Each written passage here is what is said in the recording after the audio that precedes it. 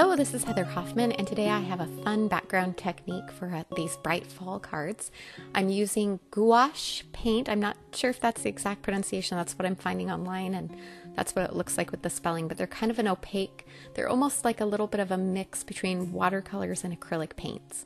They're super fun, kind of just creamy and opaque. I'm using this set from American Crafts. It's the set number 2, which I think is the fashion set. And I've pulled out just a few different colors from them. And I'm using some white heavyweight cardstock. And I'm just kind of adding some little dots of color and just kind of a random pattern. I'm not being too specific. I'm doing more and less of certain colors, just depending on what I like.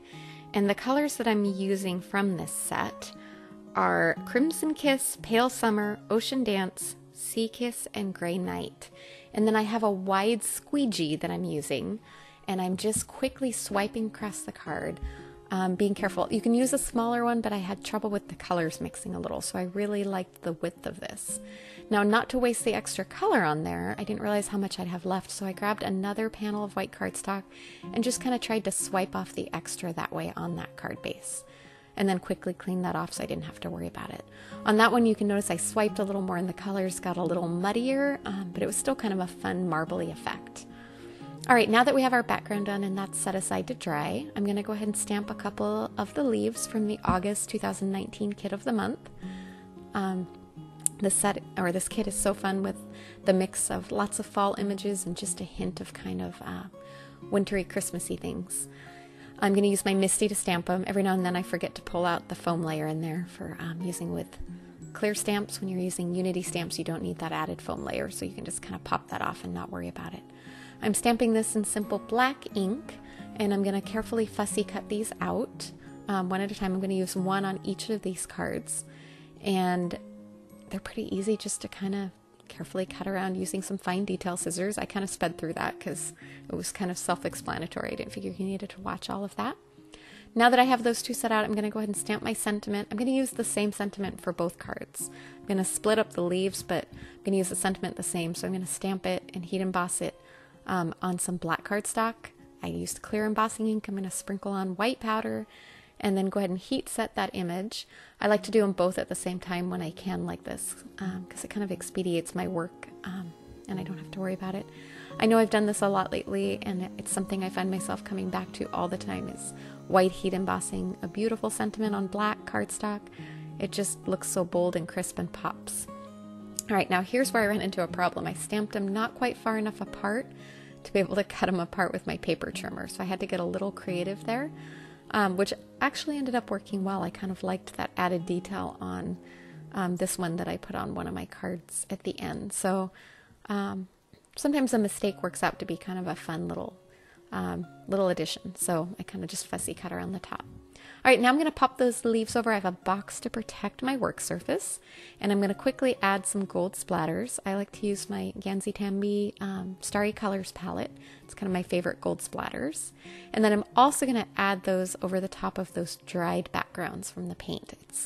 Now that it's dried, you can see how those just sit nice and opaque on the top and are kind of fun and sparkly. So that little touch of gold just adds a bit of elegance to these fall cards. All right, as I set those sentiments on there, I kind of looked at them and felt like they disappeared into the background a little much. So pulled out a scrap of white cardstock, and I'm going to trim that with my paper trimmer real quick just to add a little matte on the background and kind of help those pop up a little so you see them a little bit more.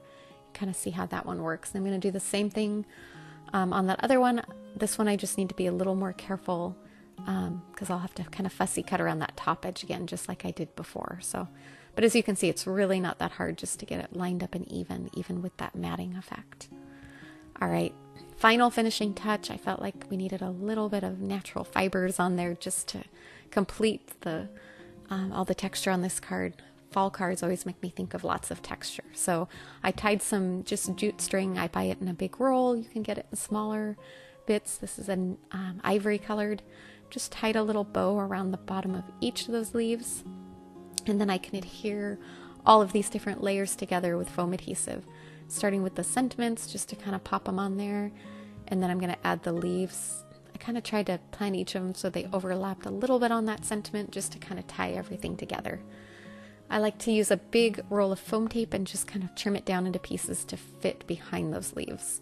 It's kind of a nice simple way to get the foam to the size that you need without too much trouble. I buy it in a wider roll than just the typical 1 inch because when I'm doing large pieces it just saves me cutting and trimming down quite so much. All right, last little bit of that foam adhesive and we're going to add that second leaf over there. And then the final thing I did on these, I trimmed them down a little. I should have done this before, but I kind of thought of it about this point that I kind of wanted to set these on a white card base and add a little bit of a white border around. So I was stuck kind of doing this with all of my layers on there, which worked out okay and it really wasn't too hard. I just kind of had to plan around to fit it where I had space.